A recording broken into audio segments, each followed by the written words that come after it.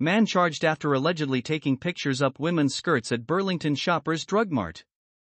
A 37-year-old man is facing charges after allegedly taking pictures up women's skirts and dresses at a Shoppers Drug Mart in Burlington on multiple occasions this summer.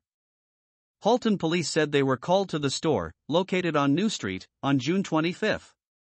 Officers said they received report of a male in the store taking photos of unsuspecting women. Police said the suspect fled the scene before they arrived.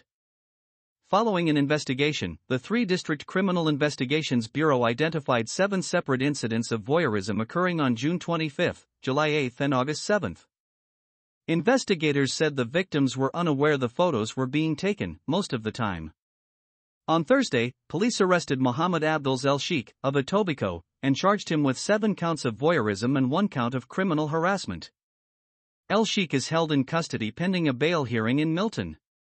Investigators are sharing a photo of the accused as they believe there may be more victims. Police are asking anyone with information to contact Constable Samantha D. Simoni at 905-825-4747, extension 2385 or Crime Stoppers anonymously.